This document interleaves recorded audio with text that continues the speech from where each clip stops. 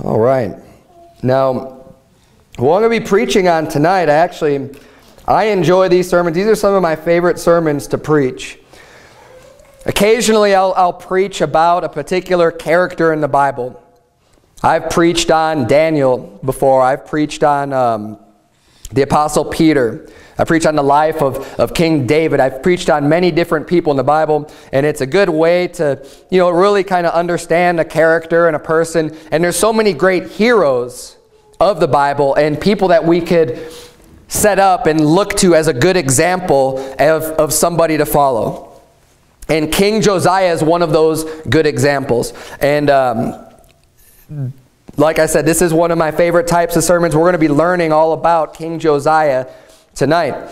Now, just to put this all in reference here, as we're reading the book of basically 1st and 2nd Samuel, you're going to find goes through just like King Saul in all of 1 Samuel, and then King David and his sons, and that's in like 1st and 2nd Samuel, kind of take up those whole books. But then the book of 1st and 2nd Kings are all of the kings that came after David and his sons. So that's really where things start to pick up, and that's when the kingdom of Israel, the whole kingdom, divided into two kingdoms. There's a kingdom of Judah and the kingdom of Israel. And as you read through these chapters in 1st and 2nd Kings and in 1st and 2nd Chronicles, you're going to see kings of Judah and kings of Israel. Kings of Judah, kings of Israel, all throughout the Bible now, or all throughout these chapters, because they each had kings. So if you're not really familiar and you haven't read the Bible a whole lot, it can be a little bit confusing. It just kind of, you're not really placing all of these kings. But they're definitely taking place. It goes through, and it usually gives you kind of simultaneously, okay, here's this king reigns, and then this other king reigns, and they reign for different time spans and everything else. So all of that being said, Josiah is real close to the end of the kingdom of Israel even being a nation at all. We're really the kingdom of Judah. This is right before the Babylonians come in and take over and take the children of Israel captive and bring them away into Chaldea, into another land. So what had happened previously is that there was a king called Manasseh prior to Josiah, and he had done all kinds of wickedness and all kinds of evil. He had caused his children to pass through the fire unto Molech. And that's what had happened is the children of Israel at this time had gotten way far away from serving the Lord and started serving other false gods. Just other heathen gods, idols. And one of the practices that they did, and it's bizarre and sick and twisted, was sacrificing children passing through the fire unto their fake gods as this great sacrifice unto these gods, as if that would be a good thing. But Josiah, we see here, he started his reign as king when he was 8 years old. That's what it says in verse number 1 of chapter 22 where we started. He started at 8 years old. But what's really amazing about Josiah, and I find this to just be absolutely incredible, and just one more proof that the book that we read is literally the Word of God. This is not a scam. This is not just some prophecies. You read about Nostradamus, right? These people who supposedly are able to predict the future. And they have these really ambiguous and vague predictions of what's to come, right? So when some event happens thousands of years later, people say, look, he predicted this. And it's just, you can apply that to anything. You just wait for some event somewhere along the line to happen and you say, oh yeah, see, he predicted this. Those predictions are a joke. Keep your finger here in 2 Kings chapter 22. Flip backwards to 1 Kings chapter 13. Because Josiah is actually prophesied. And I want you to see this. In 1 Kings chapter 13, now I was kind of giving you a little bit of a summary to understand where we are in the history of the kingdom of Judah and the kingdom of Israel. And what we're going to see here in 1 Kings chapter 13 is this story about a man of God who preached against Jeroboam the son of Nebat. So, just real briefly, you had King David came after King Saul was the first king of Israel. Then King David came after him. And after David, he anointed his son Solomon to be the king. Right? Solomon reigned. He built the temple. It was a golden age. It was the heyday for the kingdom of Israel. They were at their high point during King Solomon's reign. They were at peace. They were extremely wealthy. Everything was going great in King Solomon's days. But at the end of King Solomon's life, his heart was turned away from serving God. He had multiple wives. Remember, he had 700 wives and 300 concubines. And they turned his heart away from serving God. So he ended up building all these altars unto false gods. And because of that, God brought his judgment upon them. So when the kingdom passed from Solomon unto his son Rehoboam, God decided to take the kingdom away from the house of David, but he left them one part. That's why they were still able to reign over Judah. But what happened is that God ordained that he was going to divide it up. So what happened at that point, you had Rehoboam, was the king, but God had chosen Jeroboam, the son of Nebat, to be the king over all of the other tribes. Jeroboam started off good, but not for very long at all. Very, very quickly, what happened with Jeroboam was that he got scared because there was one portion of the kingdom that was Judah, where the temple was, where the people would have to go to worship. And what he was afraid of, he was afraid that as the people in Israel and his kingdom traveled down to Jerusalem, that over time, they would start to think, you know what, we should get back under the rule of the house of David and try to unite the kingdoms again, and that basically he would be put to death because he was reigning over his kingdom. And he was worried that they were somehow going to go back to the old king. He didn't have his faith in God and trust that he was being established as a king, and he had nothing to worry about. But the way that he did in his flesh, what he decided to do then was he set up these golden calves and said, "These be your gods." And he basically caused all the people and the children of Israel to sin by committing idolatry. So Jeroboam, the son of Nebat, becomes this standard of doing wickedly. As you read throughout the book of 1st and 2nd Kings, there constantly are people compared to him.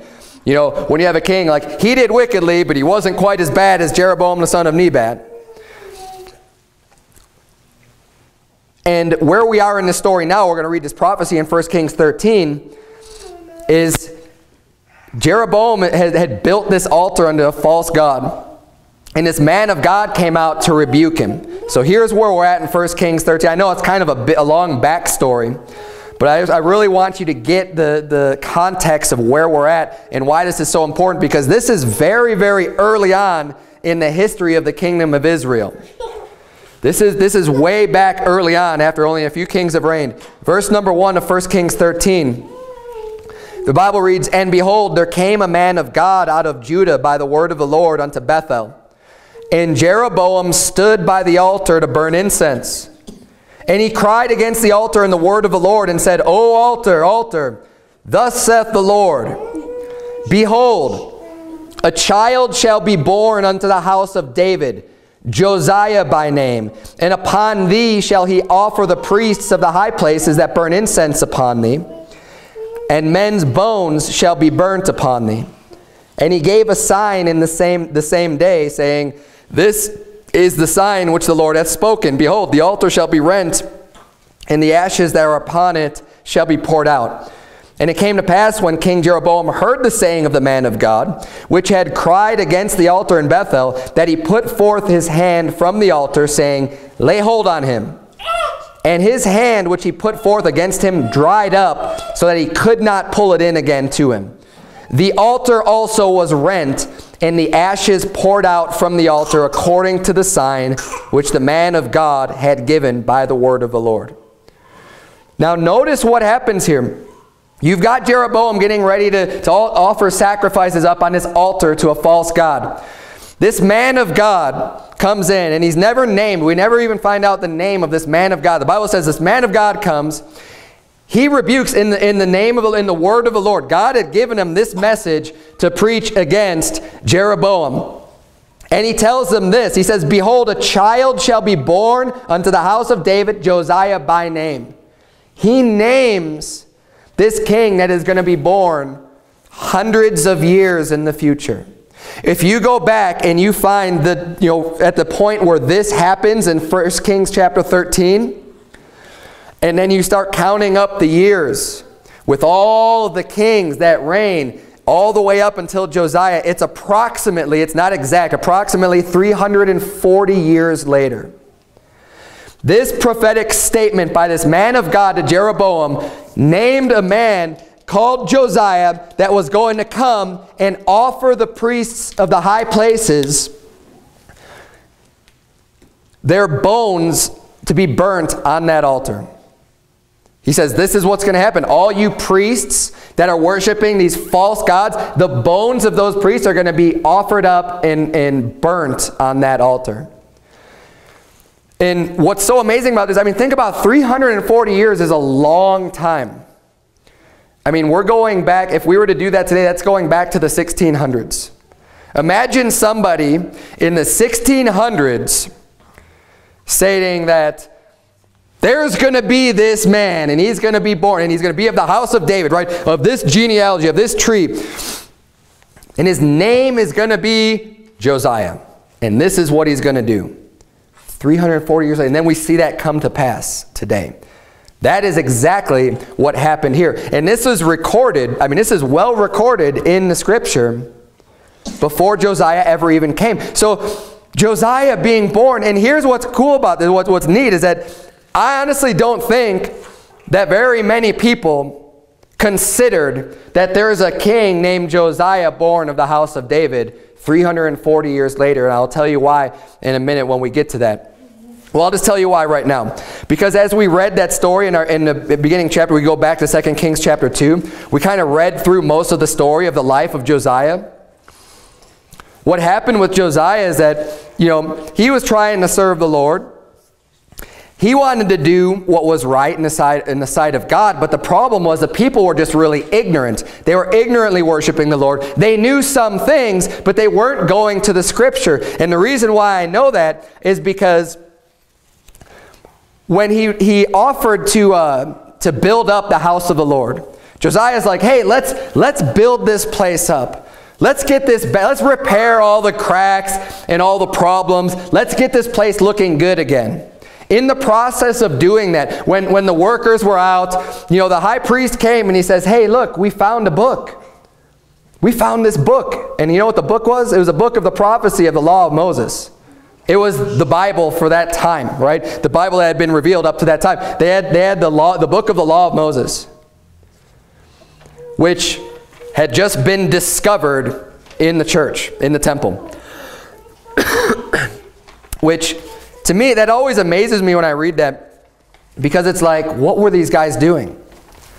What were they teaching? What were they going off of if they didn't even know where the scripture was, and it's just like hidden away somewhere, and it's not until they actually start doing repairs, they're like, oh, hey, look, what's this thing? Dust it off. Hey, look at that. This is the law of Moses. And then they start to read it, and they realize how much sin they've gotten into. I'm getting a little bit ahead of myself. But we see here the great prophecy of Josiah, and we see what they said was going to happen. We see that fulfilled in this chapter.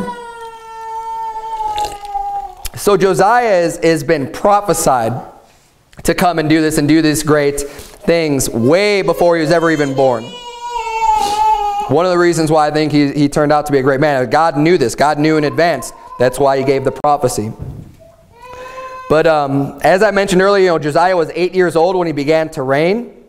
And it says here that he reigned 31 years in Jerusalem. Now, in 2 Chronicles 34, you don't have to turn there if you don't want to, but One more tidbit of information as we study the Bible and as you read the Bible. 1st and 2nd Chronicles you'll find parallel with 1st and 2nd Kings. So you're going to find that a lot of the same stories will take place, and a good way to really understand a story is to look it up in both places, because you end up getting some different information in one versus the other. Just like there's 4 Gospels. You have Matthew, Mark, Luke, and John in the New Testament. They cover basically the same events. But when you read, say, the book of Matthew versus the book of Luke, and you look at those same events that happen, you'll end up finding different information contained in both. So when you put it together, you really get the whole picture. So what I'm going to be reading for you from 2nd Chronicles chapter 34 is basically this similar account of the life of Josiah. But we get a little bit of extra information. See, in 2 Kings 22, that where we just read, it jumps from Josiah being 8 years old when he began to reign to doing something 18 years later into his reign when he was 26 years old. But there were a few things that he had done in between this time that we find in 2 Chronicles chapter 34. So in 2 Chronicles 34 verse 3, the Bible says, "For in the 8th year of his reign, while he was yet young," so he's 16 years old. He started at the age of 8 years into it. He's 16 years old. The Bible said he's yet young.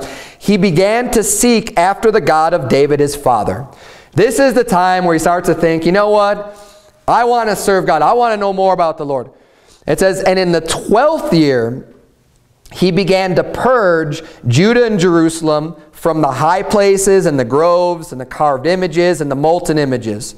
And they break down the altars of Baalim in his presence, and the images that were on high above them he cut down, and the groves and the carved images and the molten images he brake in pieces, and made dust of them, and strode it upon the graves of them that had sacrificed unto them. And he burnt the bones of the priests upon their altars, and cleansed Judah and Jerusalem." So this is still early on in his life. He decided, he seeks after the Lord. A few years later, he says, you know what? We got to get rid of all these false gods, because the Lord is the true God. The Lord is who we should be serving, just as David, his ancestor had. And he says, we're going to get rid of this stuff. And he's the king, so he has authority to do that. So we're getting rid of all these, worshiping in the high places and all these altars, all these false gods. He says, we're going to stamp it to powder. We're going to get rid of it and destroy it. And praise the Lord that Josiah did that. He had a good heart to serve God. And then 18 years into his reign, at the age of 26, that's when he decides to repair the house of the Lord. His heart is in the right place, and he's already done some good things based off of what he knew. He knew that those other gods were false. He knew that there's one true God. So it's not like all knowledge was just completely gone about God. I think there's enough knowledge for salvation, enough of the word of the Lord still around for people to believe on the Lord. But he still didn't really know much about God. Now, we could make this application for ourselves. Until you really get in the Bible for yourself, you don't really know that much. Now, people can get saved without reading the whole Bible for themselves. You can hear the word of the Lord. It doesn't take much. Now, you do need the word of God to be saved. The Bible says, faith cometh by hearing, and hearing by the word of God. That's where our faith comes from. We're trusting in God's word. We're trusting in the Lord Jesus Christ. And the only way we can know about him, it has to come from God's word. So we are receiving the word that's sown in our hearts, and that seed gives life. God's word gives life. Jesus Christ is the word. That's what we're receiving when we get saved. But you don't, once you're born, you're a baby in Christ. When you're born again, you don't necessarily know I know when I was born again, I didn't know very much. I didn't know that much about the Bible. I didn't know much about God. I knew I was saved. My faith was in Christ to save me. And just like this, I believe with Josiah, hey, I believe he was saved. I believe, there were some things he knew. It was pretty obvious to tell that, hey, if this is the true God, these gods are false. Let's get rid of those, right? So there's some wisdom out there, but what we see here is that there wasn't much. And the reason why, if you look at verse number 8 of 2 Kings 22, what happens here, it says, And Hilkiah the high priest said unto Shaphan the scribe, I have found the book of the law in the house of the Lord. And Hilkiah gave the book to Shaphan, and he read it. So, I mean, this is the high priest says unto this scribe, hey, guess what? I found the book of the law in the house of the Lord. I found it. Now, you would think of all people, the high priest should have been reading this the whole time, right? I mean, how could you be the high priest and be teaching and, oh, wait, by the way, oh, look, here's the law of the Lord. There it is. That's where I put that thing. He gives it to Shaphan, and Shaphan reads it. So basically, they tell the king about it, and they start reading it to him. Now, the king loved God. He had already done some things. He was getting rid of the false gods. And when he hears it, it says in verse 11, jump down to verse 11, it says, And it came to pass when the king had heard the words of the book of the law, that he rent his clothes. Rent just means he ripped them. He broke them. He tore his clothing. And you'll find all throughout the Bible, you see people rending their clothes. It's something that you do when you have great emotion and you're grieving or real sad or something really upsets you. They rend their clothing, right? It's just something that they did. Now, this is the right reaction. He has the right reaction because he gets really upset upon hearing the word of the Lord. It shows someone that actually cares about what God's word says. And I mentioned this earlier this morning in my sermon. Is something very similar. We all need to think about, how do you react when you hear the word of God, when you hear the word of the Lord? If there's something that you hear that you've been doing wrong, does it matter to you? Do you try to make excuses for yourself? Do you oh yeah, well, that's not really what that means, and just try to come up with some excuse, or try to find someone who'll be able to tell you some reason why it means something other than what it says? Because that's not the right attitude to have. If you're honest, if you honestly just want to know God and His Word and just believe it and accept it like Josiah did, you'll probably get upset. I know when I learned things I did, hey, it's upsetting. It's troublesome. Now what he learned a lot from God's Word that he didn't know before. He kind of thought things were still pretty good. Yeah, he's getting some things right. I'm going to get rid of these bad things. But he had no idea to the extent to which things had gotten so far away from observing and following the word of the Lord until he actually heard it for himself. And honestly, just about every new Christian, just about any Christian, when you first get saved, you don't quite realize how far gone the world really is and how sinful things really are until you start reading for yourself.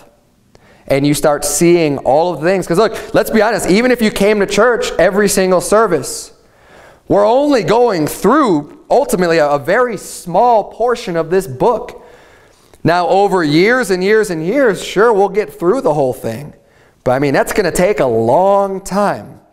It takes a lot less time for you, well, a lot less time, not a lot less time, but you have a lot more time at home to be reading all of this stuff for yourself and seeing getting the full picture and seeing all of these things that maybe you didn't know before.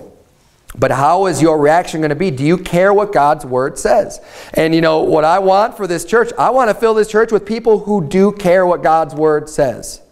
That we honestly care and believe it to be true and not going to make excuses for it or try to make it sound a little bit better or a little bit easier to swallow. Look, God's Word says what it says, and I love it. And God's Word is going to help you, but we need to have the proper reaction. We ought to care what it says. Jump down to verse number 13 here in 2 Kings 22. After Josiah hears this, he says, Go ye. He sends a bunch of people. Inquire of the Lord for me. And this is something that they used to do back then because there was a little bit more communication between the prophets and God Himself. And they would go and inquire to God because God's Word hadn't completely been revealed in this time as it is today. We have the entire word of God now. All of his words been revealed. But they would go and inquire of the Lord. They would ask God for direction and things that they would need to do. You remember King David would even ask God, hey, should I go and fight this battle? Is this something that you want me to do? God, is this the right thing? And he would inquire of the Lord.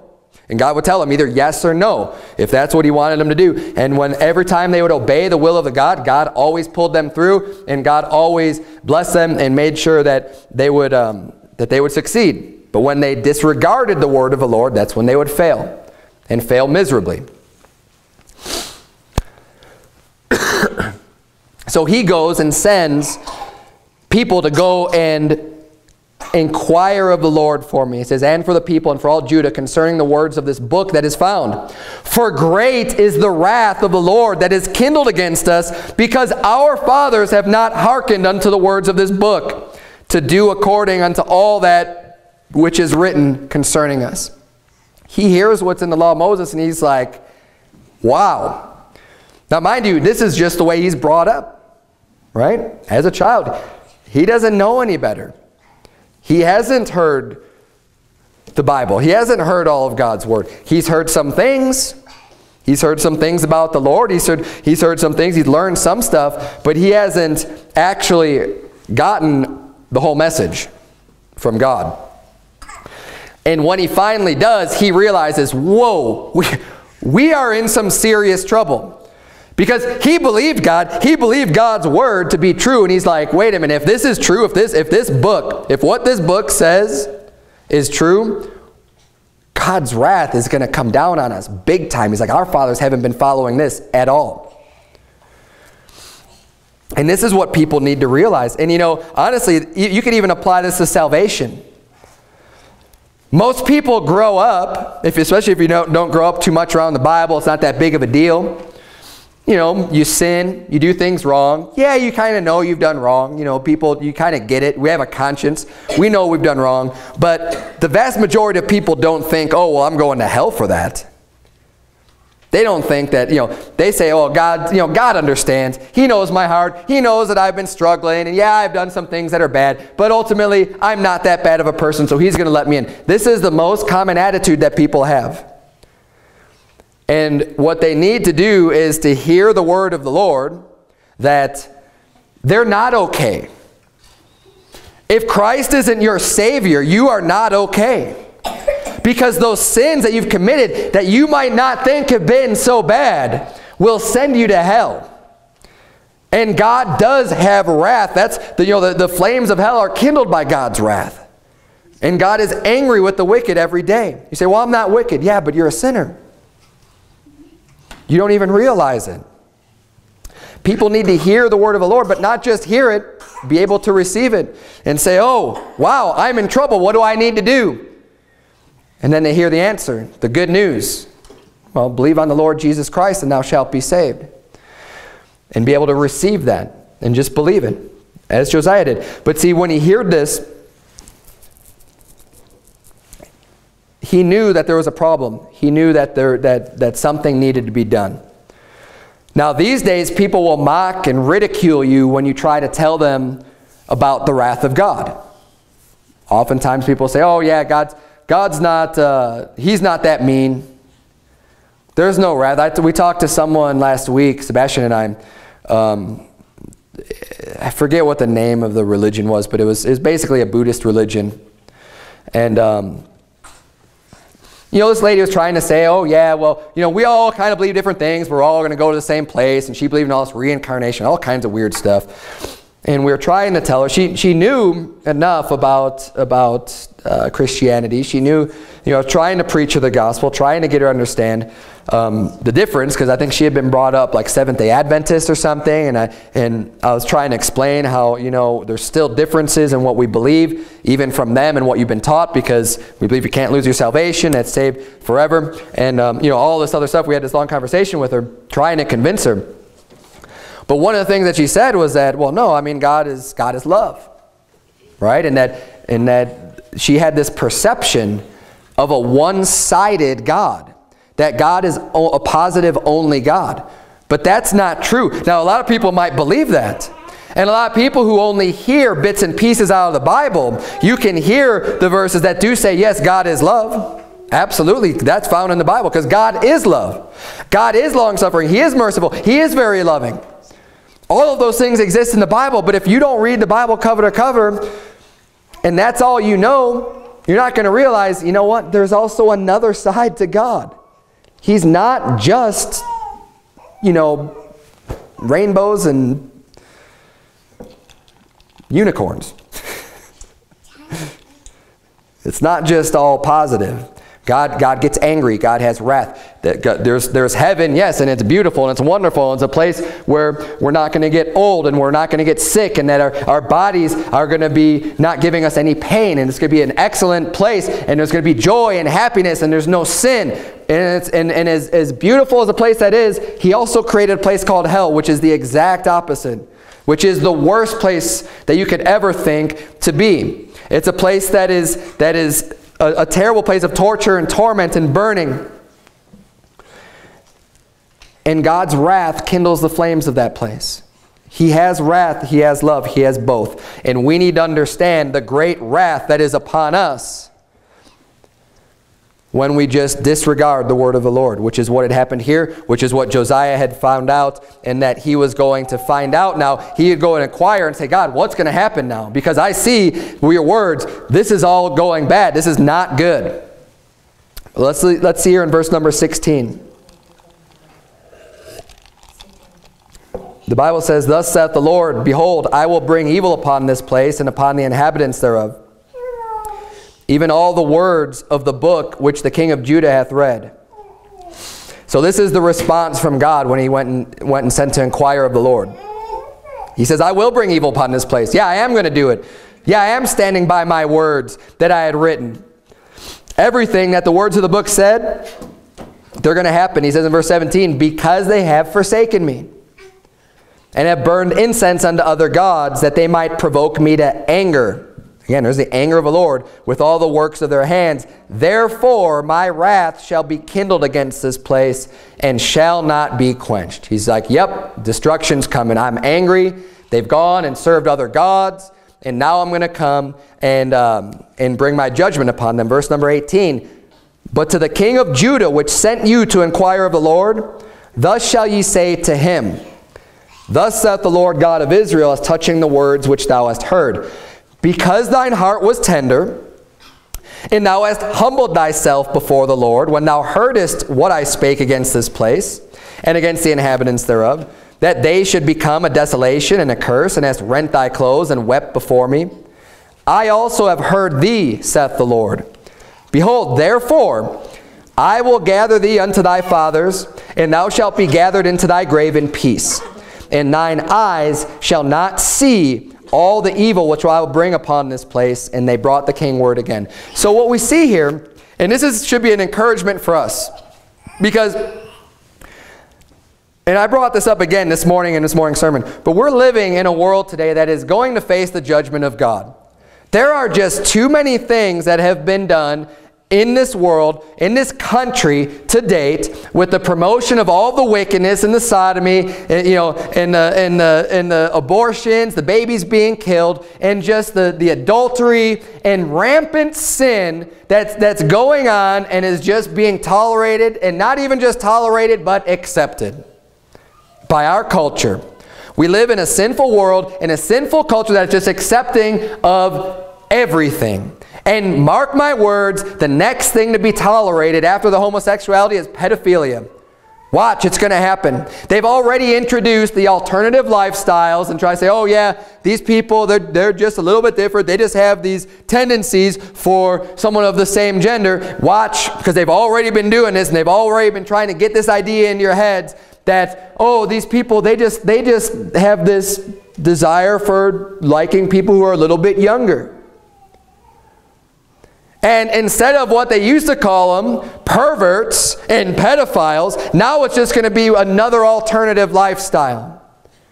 There's nothing new under the sun. It's not like this hasn't happened in the past. Look at ancient Rome. They did this kind of weird stuff. And look what happened to them. They get real decadent. They get real proud in their sin and just in their shame. They have no shame whatsoever. And they start doing these weird, abominable acts. And before you know it, God's going to bring his destruction. He's going to bring his judgment on that place. And you know what? I believe the United States of America is going to receive the judgment of God based on the Bible and just all the biblical history that we have. It has to happen.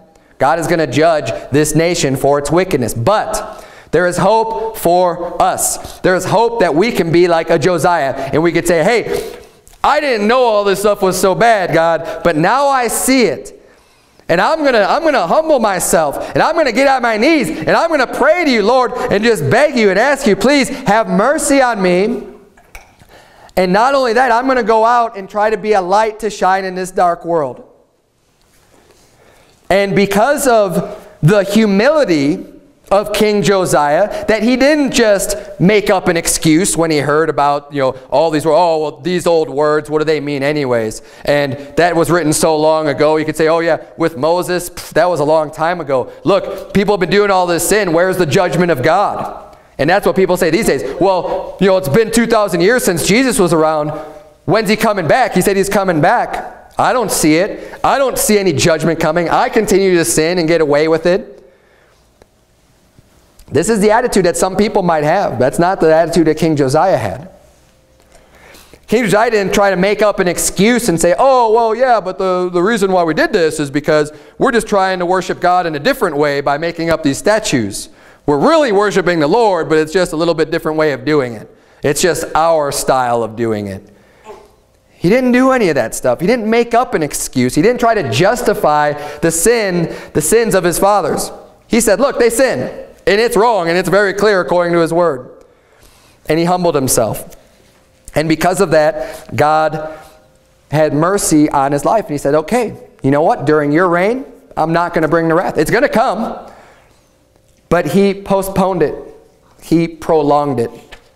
And you know, I'm just praying that we could get enough of a remnant together to serve God and to say, God, we know that the destruction's coming, but give us just a little bit more time to go out and do this great work for you. So that we are spared from the destruction that's to come. That's what he did for Josiah.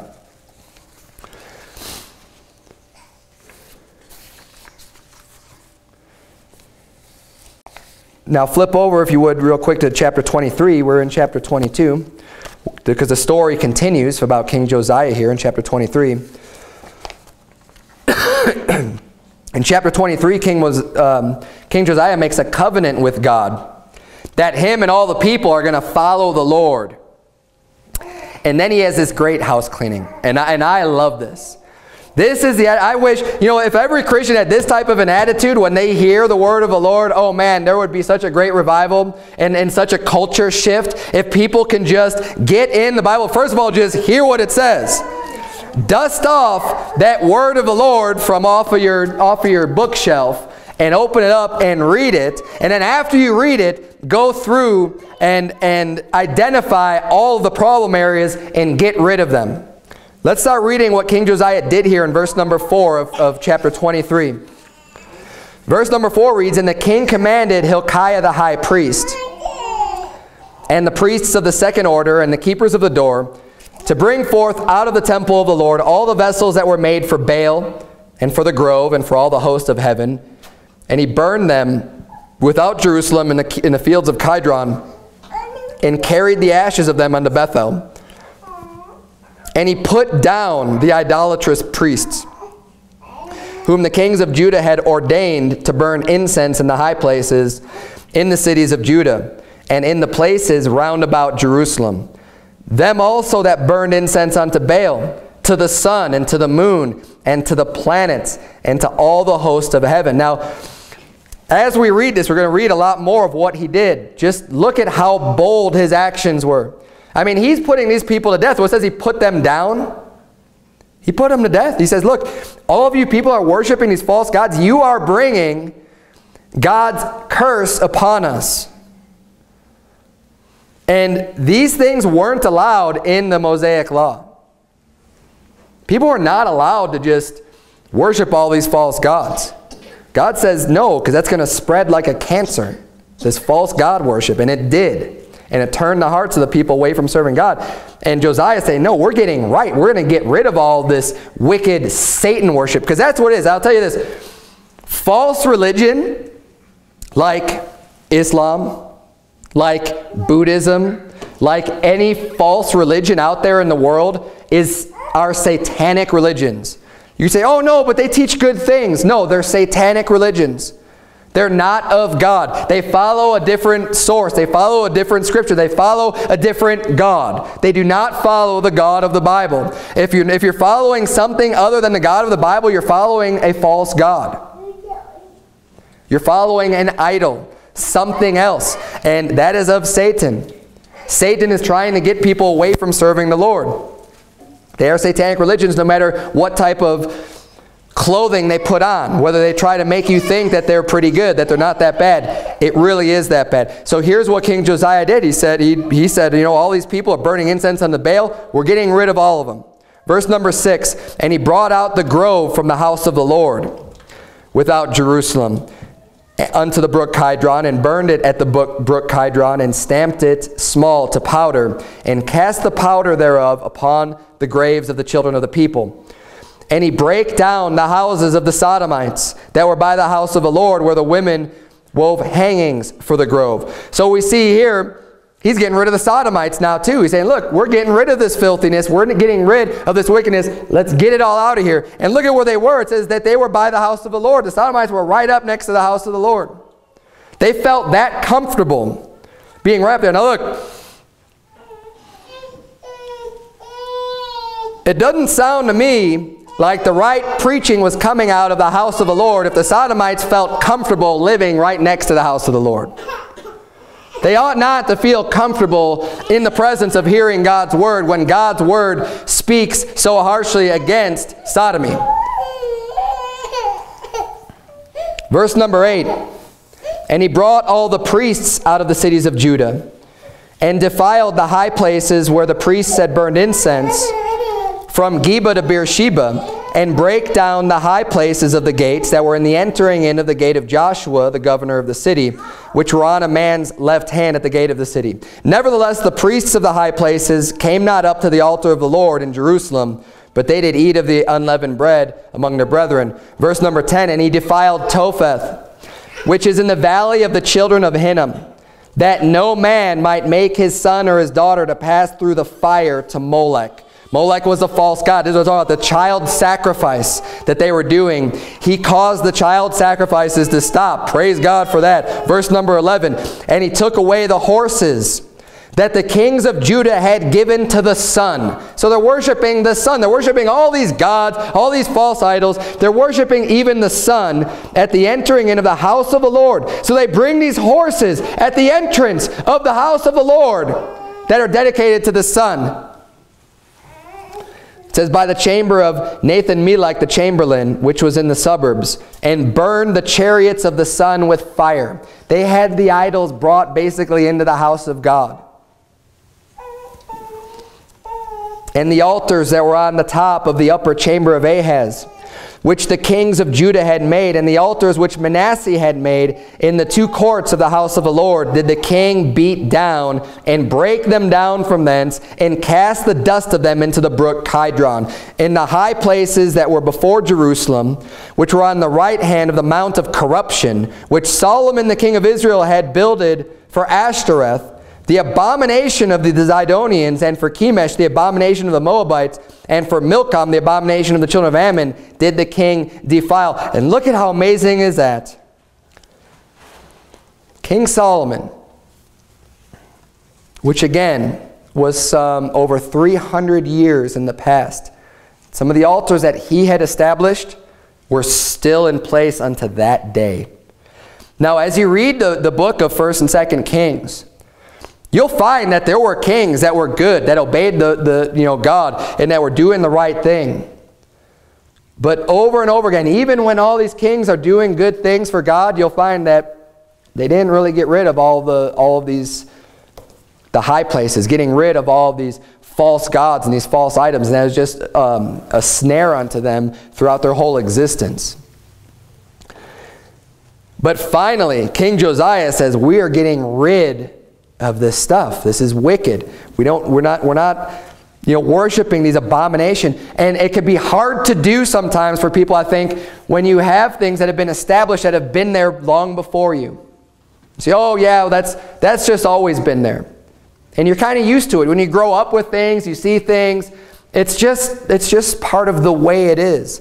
Josiah had a different way of thinking, though. He had a great way of thinking. He didn't just look at it and say, well, that's been there since Solomon. I mean, Solomon built that. That's just always been there. Oh, yeah, that altar, yeah, that's been there. He says, no, it's wickedness. We're getting rid of it. And what we need to do is take a fresh look at our lives and the things within our house and the things that we do and try to look at it in light of the Bible and in light of God's Word. That's what King Josiah did. He didn't care how long it's been there and what type of tradition it had and how long it was there erected. He said, this is wickedness and this has to go. We're getting rid of it. I don't care if you have some trinket at your house that's actually like an idol.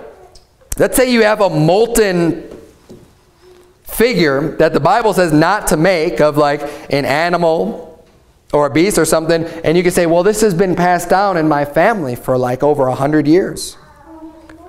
If it's an idol, are you going to just justify that and say, well, it's part of our tradition, it's part of my family history, or are you going to get rid of it? If you look at everything just in the simple light of the law of the Lord, you say, you know what, I'm going to get rid of it. Because it's not right. They shouldn't have had it. I'm not going to make an excuse for them. I'm going to do what's right. King Josiah did what's right. He got rid of the stuff that he knew was displeasing unto God. It says in verse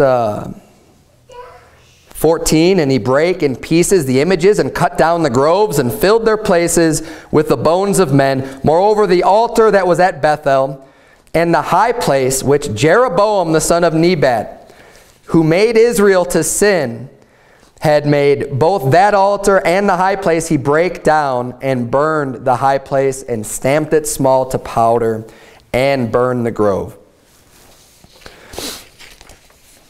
This is all house cleaning. He's getting rid of the trash. Josiah's getting rid of all the wickedness. And once he does all of that, now they're ready to actually serve the Lord. He's like, first things first, we got to get rid of all this garbage. We got to get rid of all the stuff that's hindering us, that's making God angry. And this is a good method or procedure in your own life. Let's start off getting rid of all the big blaring sins in our life, so that then we can actually turn to doing good things. We can't start serving God really effectively until we can get rid of a lot of the major sin that's holding us back, and then we can look forward to serving God. And you look down at verse number 21, now we're going to see some of the good things that he did in keeping the Passover unto the Lord. It says in verse 21, and the king commanded all the people, saying, keep the Passover unto the Lord your God, as it is written in the book of this covenant. See, he hadn't really known about this before because he didn't even read the Bible. He didn't know it from God's Word. Now he sees it. Now he sees, hey, this is something we need to be doing. Verse 22, surely there was not holden such a Passover from the days of the judges that judged Israel, nor in all the days of the kings of Israel, nor of the kings of Judah. But in the 18th year of King Josiah, wherein this Passover was holden to the Lord in Jerusalem.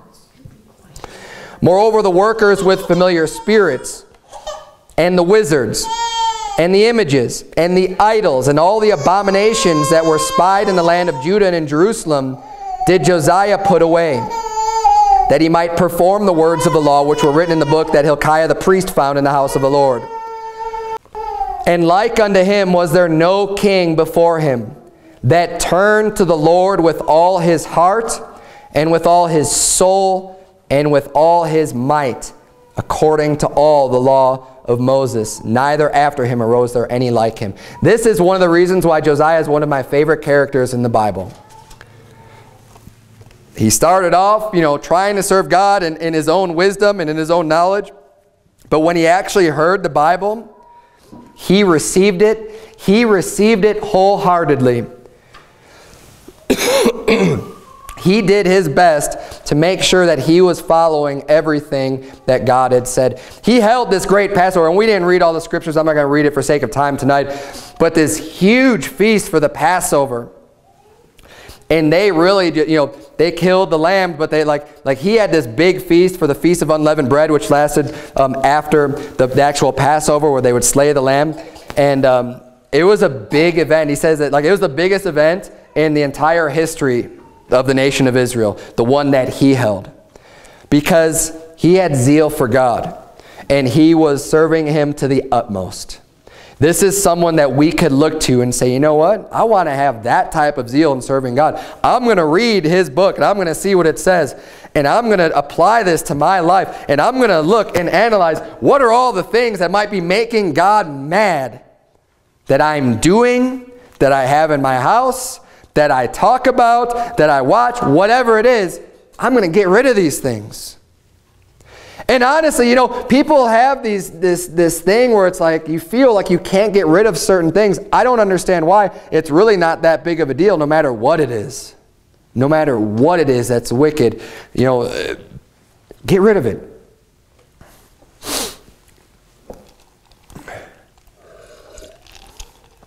So this was the life of King Josiah that we have recorded in the Bible. Great man of God. And he was a king. Would to God we would have a ruler like a Josiah that would turn to God with all of their heart. Wouldn't that be great? Now his death was unfortunate. And you could turn real quick. This is the last place we're going to turn. I'm going to close with this in 2 Chronicles chapter 35. It's just after 2 Kings.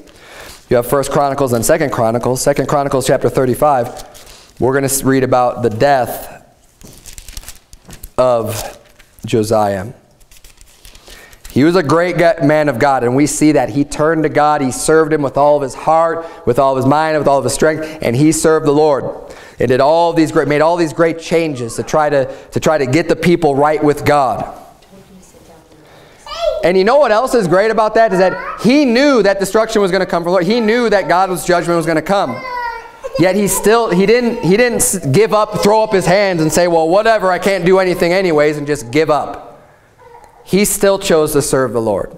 He still did everything in his power to help and to do what he was supposed to be doing. And this is what we ought to have to do. Even if we know, hey, judgment's going to come, then we're not just going to sit on our hands and just do nothing about it. We know it's going to come, but we need to do our best to do what's right in the eyes of the Lord. Now, Josiah was a great man of God. You could tell he was a fighter by the bold actions he took and getting rid of all those false prophets and burning them down and just getting rid of everything. He had that fight in him, but he ended up dying getting into a fight that was none of his business. And we're going to see that here in 2 Chronicles chapter 35. Look at verse number 20. 2 Chronicles 35 verse number 20, the Bible reads, "After all this, when Josiah had prepared the temple, Necho, king of Egypt, came up to fight against Carchemish by Euphrates, and Josiah went out against him." So they didn't come against Judah. This king of Egypt came out, Pharaoh Necho, to fight against Carchemish, which is just another country. And Josiah came out to fight against him. It says in verse 21, "But he sent ambassadors to him, saying, What have I to do with thee, thou king of Judah? I come not against thee this day, but against the house wherewith I have war. For God commanded me to make haste. Forbear thee from meddling with God, who is with me, that he destroy thee not." And he's warning him and say, look, I don't have a fight with you. I don't know why you're coming out against me. I'm at war with this other country. God's with me. And he's telling him here, look, God is with me. He's told me to go out and to fight this battle. So if you fight against me, Josiah, you're going to be fighting against God, and I don't recommend that you do that. Verse 22, "Nevertheless, Josiah would not turn his face from him, but disguised himself." See, he wanted to get in this fight so bad, he decided not to do it publicly, but he really wanted to do it, so he disguised himself that he might fight with him, and hearkened not unto the words of Necho from the mouth of God.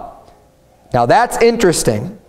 Because the Bible's telling us right here that what Pharaoh Necho was saying was actually true.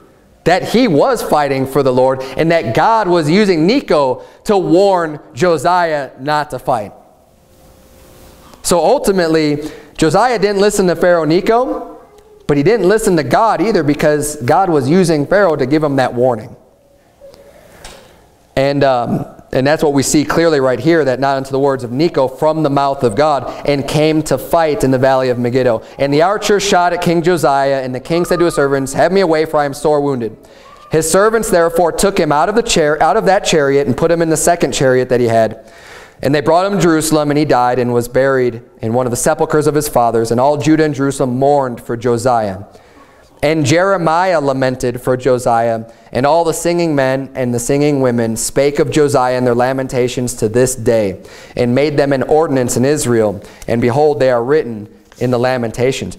A lot of respect there from the people. I mean, even the prophet Jeremiah, because Jeremiah was prophesying during the days of Josiah, and he was doing great things. And Jeremiah saw too that this was someone who respected God and was trying to do what was right in the eyes of the Lord. And it is sad when he dies like that. And if he would have just kept his nose out of other people's fights, you know, we've got a lot to deal with, just doing what's right and doing what's right by God, and just dealing with the fights that we have to deal with, the fight of our faith, to go get involved in some other fights. God doesn't want us wasting our time with other people's fights, especially a physical battle like that. That had nothing to do with him. And even our country, you know, we get involved in all these other fights around the world that we ought not to be getting involved with. And what's going to happen is it's going to come back on us. And it already has. And that's why the United States is so hated all around the world in general. Not everywhere, but in so many places. Because we go in and we stick our nose in places where it doesn't belong. We don't have to be getting involved in everybody's fight. We don't have to police the whole world. Let's get ourselves right with what God has given us. Let's focus back as a country, back on the internal, on the heart of our country. And let's get our heart right back with the Lord. And see, if nothing else, we can stay that judgment and push it off a little bit. Josiah, great man of God, great king here. Someone that we can look to as an inspiration, as someone who got his heart right with God and just accepted everything that he saw and heard from the Lord, and just really changed so many things and to the best of his ability could do. We should all try to do that in our own lives personally. As we read, hey, read the Bible for yourself. Don't just trust what you've heard before and even just what you hear at church or what the pastor says. Read it for yourself. See what God really has to say. God, hey, if you're born again, you've got the Holy Spirit residing inside of you. He will teach you. He will lead you into all wisdom. But he can't do that if you're not reading the Word and getting in the Bible for yourself. Let's bow our heads and have a word of prayer. Dear Heavenly Father, Lord, we thank you so much for your words and the great instruction that we have. Thank you for the story of King Josiah and all the great acts that he did, dear Lord, and how he served you with his whole heart. God, I pray that you would please help us to have that type of fervent spirit and that type of heart to serve you, dear Lord, and to just get rid of all the garbage that we have in our own lives, that we might effectively serve you and just serve you wholeheartedly, dear Lord, and be excited about serving you and doing the things that you have laid out for us, dear Lord. In Jesus' name we pray, amen.